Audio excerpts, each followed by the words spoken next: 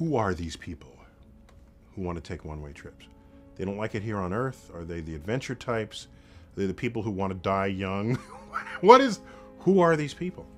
I think that what we see, first of all, is that it's everyone. It's all kinds of people. It's men and women, old and young.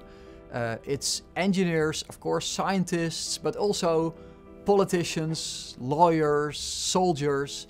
It's all kinds of people. And I think it's actually very comparable to the kinds of people that explored the Earth, which could also have been anyone. Anyone could step on a ship and sail across the ocean. Anyone could decide to leave their village for new opportunities. I was looking up some numbers back then, 500 years ago, in the great age of exploration. Most of a crew would not return alive. If you look at Magellan's crew, how many he went out with and how many he came back with alive, I mean, in some cases you'd lose most of your crew.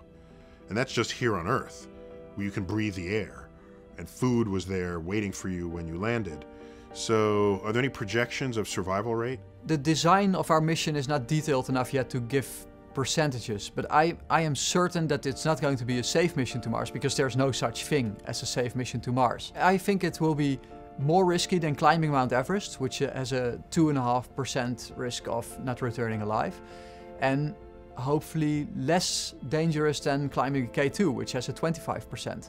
Exploration has always been dangerous, and what's important for Mars One is that we identify the risks, we make sure that everybody knows them, not just our candidates, which for them it's the most important, but also our investors, our media partners, the audience. And then if something does indeed go wrong, just like with the Apollo program, people will understand that this was something that could happen. You're not guaranteeing complete survival, because that's inherent with being on the frontier of discovery. All of our candidates know that this is a risky mission, and they know that they are going on a mission that has these kinds of dangers.